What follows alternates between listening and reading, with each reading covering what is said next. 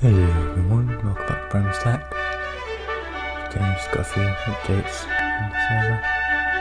Embark Bedrock's been working on a new village breeder, much bigger than the original one we had. Embark Bedrock's also built up the squid farm. Perfect design. Squid spawn, fall down. Collectors underneath with hoppers currently. But yeah, it's going to put up my cards in. Help with the lag. Someone's taking down the statue of our railway built. How disrespectful. Started taking out the spawn shacks. Using the wall detail, looks like. Started work on our main storage perimeter.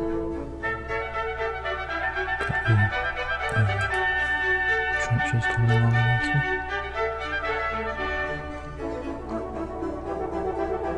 This is actually the final episode of Primus Tech, sad to say. I've no longer got enough time to play and make update videos and things.